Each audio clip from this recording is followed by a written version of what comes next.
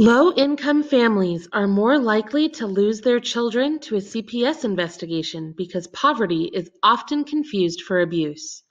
You need to know how to protect your family if CPS comes calling. Whatever you do, do not make these 3 common mistakes with CPS. I'm Nicole from lowincomerelief.com. We help millions of low-income families save money and get free stuff. Discover all the ways we can help your family at lowincomerelief.com. There is nothing quite like the adrenaline rush and shame that hits you when you open the door and find someone from Child Protective Services on your doorstep. It's horrifying, embarrassing, and so stressful.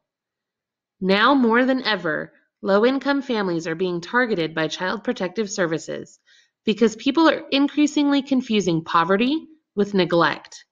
The American Bar Association has studied the link between poverty and neglect. They found poverty itself is often mistaken as neglect, resulting in increased rates of child maltreatment reports. The inability to feed, clothe, or house a child should not be mistaken for neglect. The Center for the Study of Social Policy estimates that 47% of CPS cases are linked to poverty. This statistic only includes those who are not able to meet their basic needs like rent or utilities, so it doesn't include all factors related to poverty. For example, people who can't afford childcare and don't have family support may end up having their children removed for inadequate supervision. Those cases aren't necessarily included in that 47% statistic, so it's probably much higher. Public Defender Josh Mitchum said, "If you don't know what it's like to be poor and you don't know what it's like to make the compromises that poor people have to make, the wrong social worker may call them deplorable or filthy, even if it was just messy or cluttered, and that increases the likelihood that it leads to a court petition for the child's removal." There are many factors that work against low-income families. These may include communication barriers, such as English fluency or the use of slang when communicating, housing instability, including moving frequently, living with family, or renting run-down housing units, and even the fact that low-income families are in constant contact with social workers. You find social workers in shelters, hospitals, schools, community agencies that are intended to help. So there's a lot more opportunity to be reported. There are no perfect parents on this planet, but when your life is under constant supervision like that, there's a lot more chances that somebody's going to see you make a mistake or see you have a bad day and file that report that can lead to hugely unintended consequences. Of course, not all investigations lead to child removals. It's not like CPS takes children away on a whim or in every investigation. But once a child is removed from the home, reunification can seem nearly impossible. Carlin Hicks, director for Mission First Legal Aid Office in Mississippi, said, "Once you have a child welfare case, you almost have to surpass perfection in order to get your kids back. And that's not an easy task for parents with limited resources." Daniel Hatcher, author of The Poverty Industry, said, "In some states, parents are charged child support while their kids are in foster care. Some states make it a requirement for unification.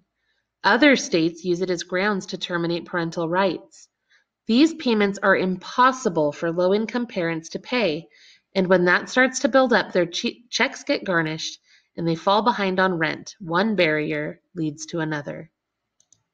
The best way to protect your family from falling into this situation is to know how to handle a CPS investigation before one occurs. This is truly one of those things that you absolutely need to know ahead of time. Do not fall into the trap of thinking that this can't happen to you. No matter how good of a parent you are, a CPS visit can happen to anyone. And if you're not careful, you could make a serious mistake before you even understand what's happening. I know because it's happened to me. I have personally been reported to CPS several times. It's always been deemed unfounded. Most recently, an angsty neighbor called and reported us for having animal feces all over the house, but we don't even have a pet, So the caseworker laughed it off, gave us $500 toward our power bill, and closed the case. However, after years of dealing with CPS and hearing stories from our readers, we've assembled a list of helpful tips that can help protect your family if Child Protective Services comes knocking. I'm going to present these today as the 3 most common mistakes that people make when dealing with CPS. Mistake number 1, defending yourself.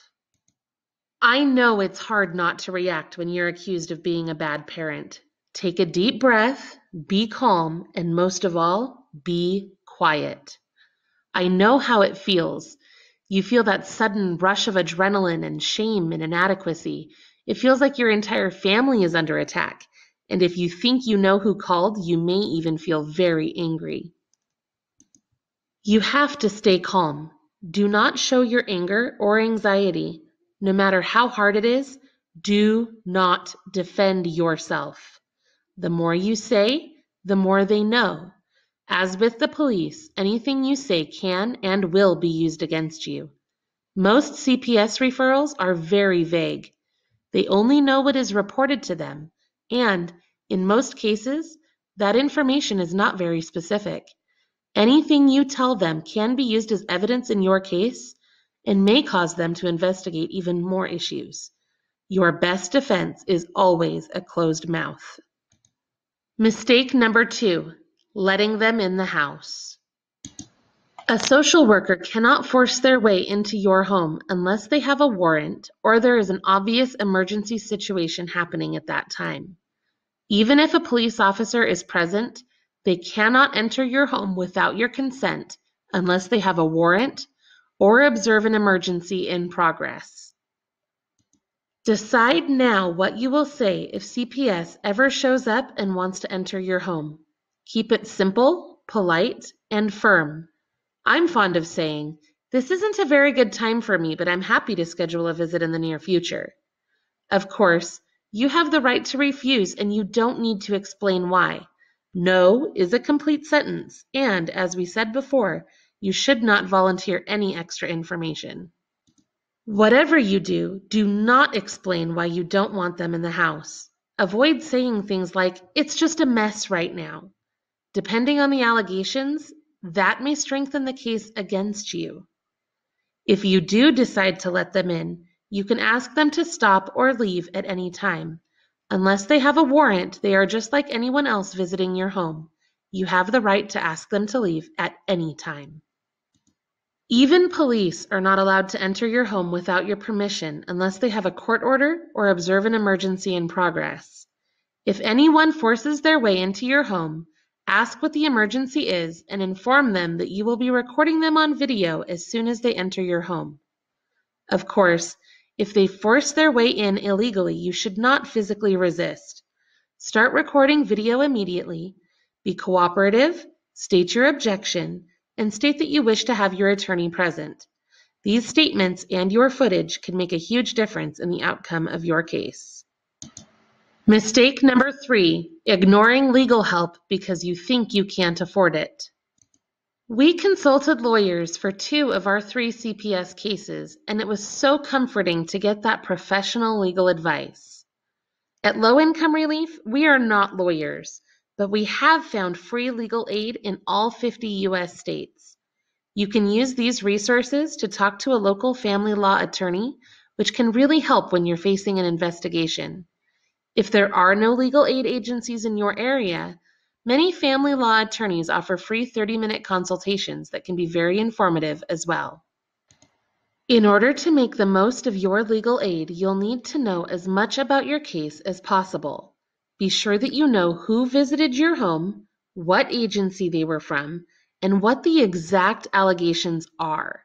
These are all things you should ask the social worker while they are at your home.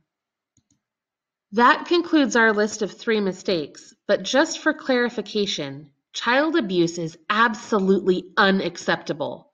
We are not providing this information to protect abusers. We genuinely care about all children. However, we have become aware of countless situations where families are being penalized or even ripped apart simply because they are poor. In the course of our research, I stumbled upon a New York Times opinion piece written by public defender Emma S. Ketteringham. She wrote, "For more than a decade, my colleagues at the Bronx Defenders and I have represented thousands of parents in child protection proceedings. A majority of them have never abused a child. Yet Child Services charges them with parental neglect, something of a catch-all term that seems to cover poverty, substance abuse, and untreated mental illness. This never-ending cycle traps generations of low-income families in a punitive system of state surveillance and foster care.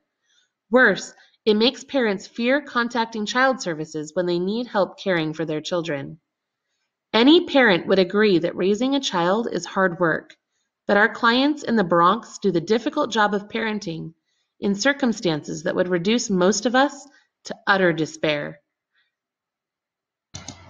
Ketteringham continues, "The Bronx has the highest percentage of homeless schoolchildren in the city, the largest unemployment rate in the state, and the highest rate of food insecurity in the country. Some parents we represent live in areas where the median household income is under $9,000, and nearly 90% of children live in poverty. And yet parents of color in the Bronx are held to a standard that few white parents in more privileged neighborhoods are expected to meet. A parent in Park Slope, where I live, can deal with depression or anxiety privately. A parent in the South Bronx cannot. A parent in Park Slope can smoke marijuana or lose her temper and still be considered a good parent. A parent in the South Bronx would lose her kids for months, if not years, and have to go to drug treatment and parenting classes to get custody back." I really appreciate her honesty in this piece, and I'm very glad she wrote it because I think she makes some very powerful points here that we all need to consider. The full link to that article can be found in the description of this video. In the meantime, it is my hope that the information we've provided can help low-income families remain intact and prevent them from being in situations where their income situation is somehow confused for abuse. Now, all of this being said, I honestly believe that Child Protective Services can be truly beneficial for low-income families. It's important to realize that Child Protective Services is an umbrella term that encompasses many individual local agencies. These agencies follow some federal standards, but they operate independently in each state, and that means that your location can make a huge difference. Elizabeth Brico, who has personal experience with CPS in several states, wrote, "Although it can be hard to catch your breath in Seattle if you're poor, there are more avenues for help available than in Broward County, Florida. And the CPS response between the two areas reflects that. In Seattle, we were given a chance to recover. In Broward, it was assumed that we would not be able to." As I discussed in our previous video about my crazy $3,000 power bill, CPS contributed $500 toward our utilities once. My personal experience with CPS has been largely positive, probably because I have lived in areas like Seattle where CPS has more resources to invest in helping families. I recognize that my experience has been very sheltered and very limited. I do not want to marginalize or minimize anyone else's negative experiences in any way. My heart absolutely breaks for the parents and grandparents who have reached out to us at lowincomerelief.com and shared their heartbreaking stories of separation and loss. Please know that no matter what your situation is, you can find help and hope at lowincomerelief.com. We have found everything from free legal aid to free home repair grants, free admission programs, and more. We also have additional CPS tips on our website. See what we've discovered that can help you at lowincomerelief.com. Thank you so much for watching our video. I hope that this has been helpful to you. Please take a moment to subscribe to our channel and spread the word about this video. If you can, I would really appreciate it if you would share it on your social media pages so that we can help protect even more low-income families. You really never know who may need this information.